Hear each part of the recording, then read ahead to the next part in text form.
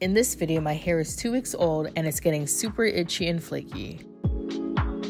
Here's a close-up of my scalp. You can see some areas are white, but don't worry, I'm going to go ahead and take care of all of that in a moment. Starting off with a spray bottle of warm water, I'm just going to be wetting my scalp and my roots before adding shampoo. You can definitely use a bottle with shampoo and water and spray your scalp. At the moment, I only have a mist bottle that only works with water. Once my scalp is sprayed with water, I'm just going to use my hands to work that water into my scalp and my roots, and then I'm going to follow up with shampoo.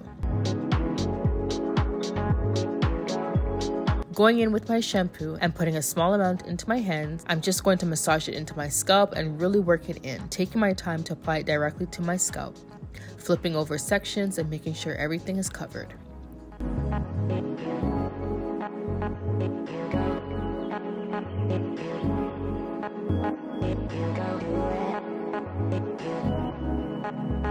I'm then going to massage it right into my hair.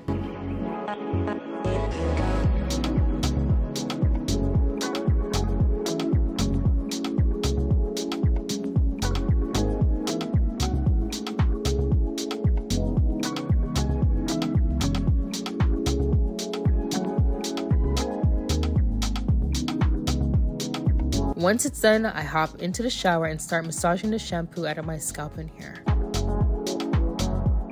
I did go back in and add a little bit more shampoo just because I felt some areas had a little bit more buildup than others. So here you can see me working in some more shampoo, really making sure to get all of that gel and mousse out that I had in my hair over the past 2 weeks.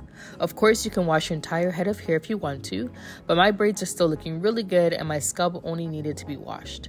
I will be washing the length of my hair very soon. If you don't have a handheld shower head, that's okay. You can use a large cup to do this method. So as you can see, my hair is at the top of my head in a high bun. So that way I can easily take my shower head and stick it underneath my hair without soaking down the length of my hair. You can do the same thing by putting all of your hair into a loose bun at the top of your head and use one hand to hold your hair and one hand to hold and pour your cup of water. I love using this method because it allows my hair to stay mostly dry. Once I can no longer feel any buildup underneath my fingers, it's time to do a mirror check and make sure that there's no white buildup on my scalp anymore. And that's why I know my scalp is clean. So once I'm out the shower, I go ahead and take down my hair, and as you can see, it's mostly dry. Now I'm going in with my Hibiscus Fusion hair oil, and this oil is going to keep my scalp moisturized. I haven't dried my hair yet, so the water is going to act as my moisturizer and the oil is going to be my sealant, and it's going to lock in the moisture into my scalp. It's going to help minimize dryness, frizz, add shine, and add a beautiful tropical scent to my hair. Once the oil has been added to my entire scalp, I'm going to take the pads of my fingers and start massaging it into my hair. Next, I go ahead and refresh my hair using water and mousse. If you guys would like to see a full tutorial on how I refresh my curls, then please let me know.